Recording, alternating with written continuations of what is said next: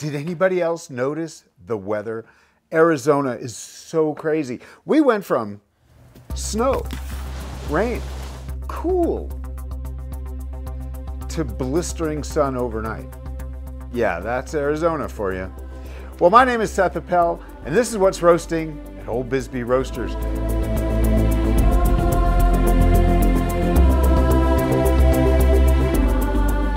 I highly recommend you give this week's unique coffee offering a try.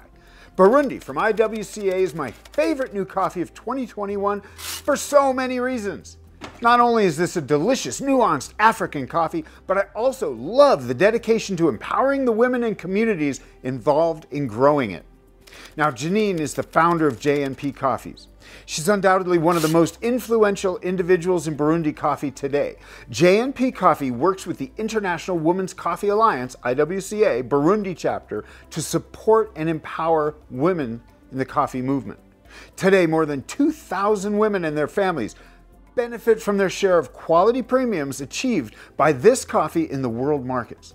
With a bonus, women pay for their children's education, they invest in their coffee plantations, and they save money for the first time in their lives.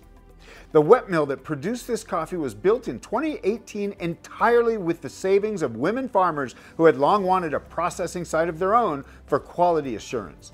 The resulting coffee profile is exceedingly clean, bright, and delicate, with fresh squeezed grapefruit and sweet lemongrass flavors. I consider this the most delicious new African coffee that we've roasted in 2021. Mwah! I love you guys. Thanks for stopping in. Have a great cup of coffee, and I will see you again next week.